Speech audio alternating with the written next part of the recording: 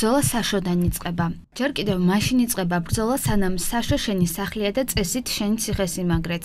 მაგრამ ბრძოლა მაშინ იწყება თუკი არ გაგიმართლა და ჩაისახე ამ საშოში მაგალითად მეორე გოგოდ ან მესამედ ან ღმერთმა ქნას და ფუი ეშმაკს მეოთხედ.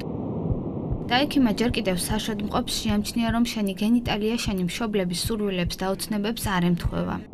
და თუკი მაინც გაგიმართლა და მშობლებმა ნაადრევად არ გამოგდევნეს საშოდან, მაშინ კიდეც გამოძვრები 9 თვის თავზე და შენს დანახვისას სევდიანად გადააქნევენ ნათესავებით თავებს და მამას გაგიმხნევებენ.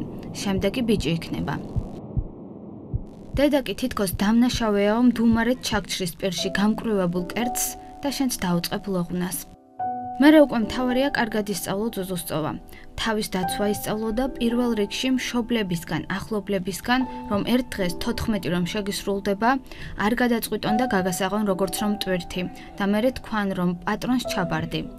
და ერთ დილოსაც აღმოაჩინო რომ შენ ბავშვურ საშოში დაუდვია ბინა კიდევ ერთ ბავშვს. და რა მისი ბრალია, მაგრამ ჯერ კიდევ არ დაბადებულს მასაც ხვებივით წაურთმევია შენთვის თავისუფლება. გეთამაშა, გევლო სკოლაში, წიგნი გეკითხა და მერე იქნებ წლების მერე სიყვარულიც გეპოვნა სადმე.